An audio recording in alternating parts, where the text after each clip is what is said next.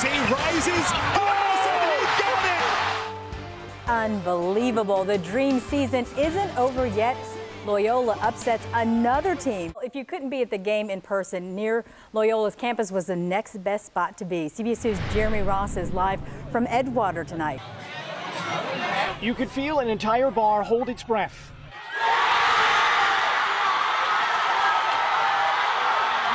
Only to exhale following the final shot in the kind of winning elation not seen near the campus of Loyola in decades. My heart's still pounding out of my chest. It's crazy. We never thought this would ever happen. This is surreal. One of the best fields in the world. Did a miracle happen tonight? Yeah.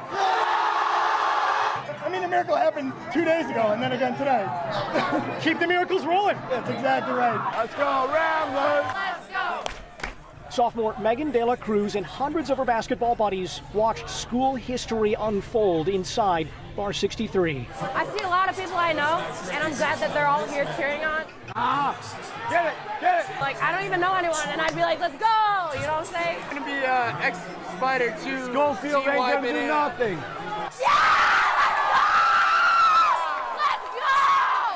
Vocal cords were harmed in the making of this story, a tale with lead changes, moments of agony, and minutes at times feeling like pressure-filled hours. 4 minutes! Come on, 4 minutes for the rest of your life.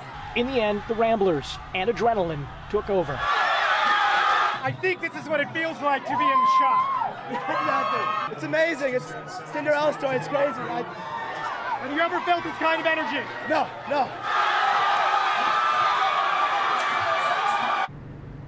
And not long after the game was over, students and fans started rushing in that direction. That is towards campus, but I betcha they're going to be back here on Thursday. That's, of course, the next game when they get into that Sweet 16.